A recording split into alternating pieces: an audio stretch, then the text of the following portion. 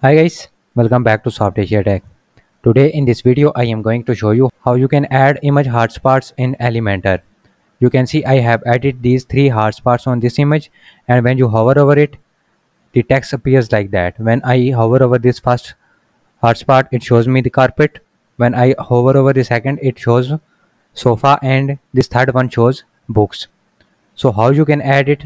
First, keep in mind that I have added this in Elementor Pro using hotspot widget. If you want to add it in your Elementor free, you have to add a third-party add-on plugin. Now let's go to Elementor editor and I will show you how to create it.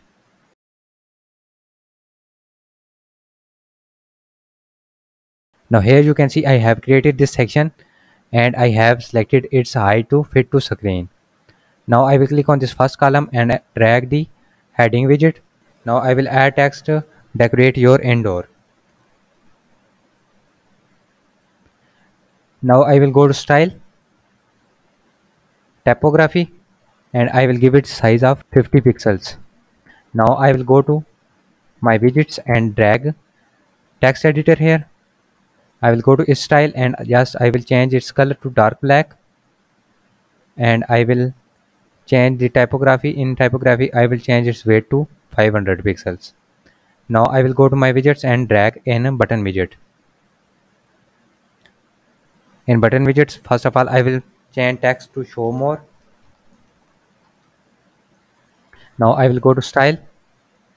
First of all I will change text color to white and background color to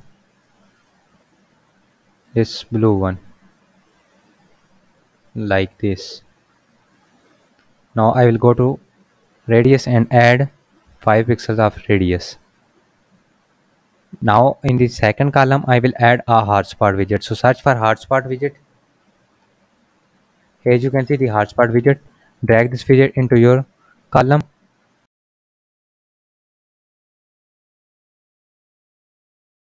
Select image from your media library. I will select this first image, so I will click on it and click on insert image. Now I will go to hotspots.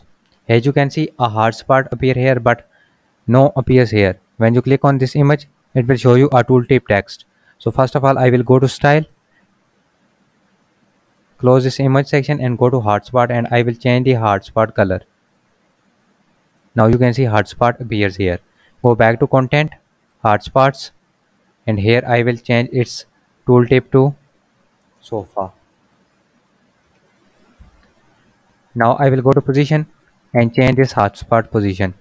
For the offset horizontal, I will increase it to 55, and for the vertical I will make it 58, and for the horizontal I will make it 45. Now I will add another hotspot. First of all I will go to positioning and make it over the books, somewhere like there. Now I will go to content and change the tooltip to books. Now add third one, go to position, and I will change its position to over the carpet. Now I will go to content and change the tooltip to carpet. Now I will close this hotspot section and go to tooltip. Here is the actual style of this tip. When you click on it, here you can see it appears here. Now I will make it on click or hover. I will make it hover and change its direction to fade by direction and change its position to right side. Now when you hover over it, it will appear like that on the right side of the tooltips. Now I will go to style. First of all you can change the width of image. Let's see, I will change, increase or decrease its width, but I will leave these settings as default. Here you can change its opacity on normal and hover, but I will leave them. Just I will go to border radius. Here I will add radius on top and bottom of 50 pixels. Now you can see it appears much better. I will change the radius to 100 pixels so it looks more beautiful. Now go to tooltip. Here I will design this tooltip text. First of all, I will change its text color to white, and the background color I will make it black. Now you can see it appears like that. Now I will change the radius to 5 pixels. Now hover over it and you can see it appears like that. Now I am done with that. Just update the page. Now your page was successfully updated. Click on this I button to preview the changes.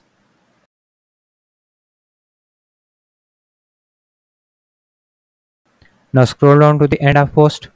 Here you can see your image and the text. When you hover over these tooltips, you can see the text appears in hover. That's how you can add this beautiful image hotspot effect into your Elementor page. Hope you learned something new in this tutorial. If so, please like this video and also share with others. Don't forget to subscribe our channel and also press bell icon to get notifications about future updates. Thanks for watching.